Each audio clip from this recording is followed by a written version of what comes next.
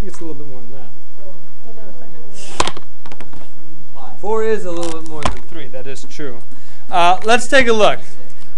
We've got CD bisecting BCE. So we know that these two angles are congruent. And then it says CB bisects ACD. So we know that these two angles are congruent.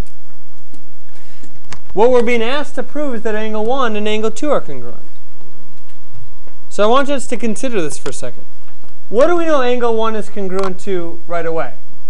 Angle 1 is definitely congruent to angle 3 because of the bisection. What is angle 2 congruent to right away? Angle 3. We've got two things that are congruent to the exact same thing. That's like saying Mr. Michelson has the same amount of money as Miss Brady, and Mr. Herman has the same amount of money as Miss Brady. If Mr. Michelson and I both have the same amount as the same person, what can we conclude about each other's money? We have the same amount. This is called the transitive property. This is a really, really useful property in mathematics. And it states if two angles are congruent to the same angle, then they're congruent to each other.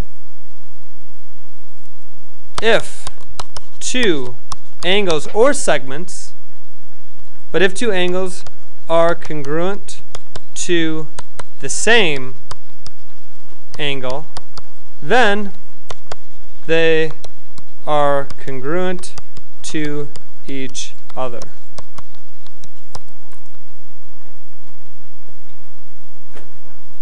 So notice what you've got to prove in order to use this transitive property. You need to show that angle 1 is congruent to angle 3, and you need to show that angle 2 is congruent to angle 3. Now in your reading tonight, there'll be some variations on this transitive property. For example,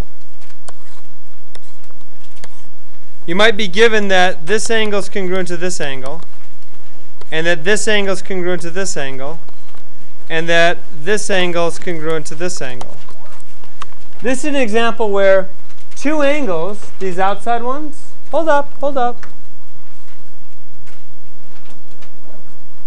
Two angles are congruent to these two angles, and these two angles happen to be congruent. This is a variation of the same property.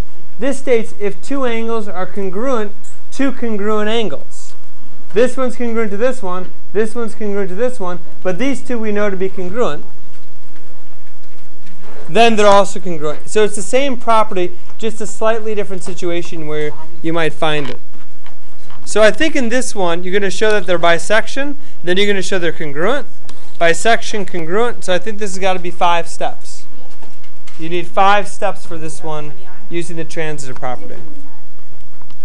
Now, there's another theorem you're going to read about tonight, and that's the substitution property.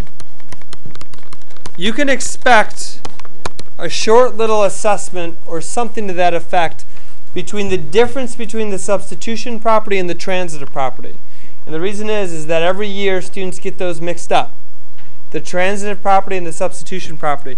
Make sure before you come in tomorrow you know what's similar about these two and what's different, because they are different and a lot of people misuse them. So you want to make sure you're not one of those people. When's the next test? Friday. Next test is Friday.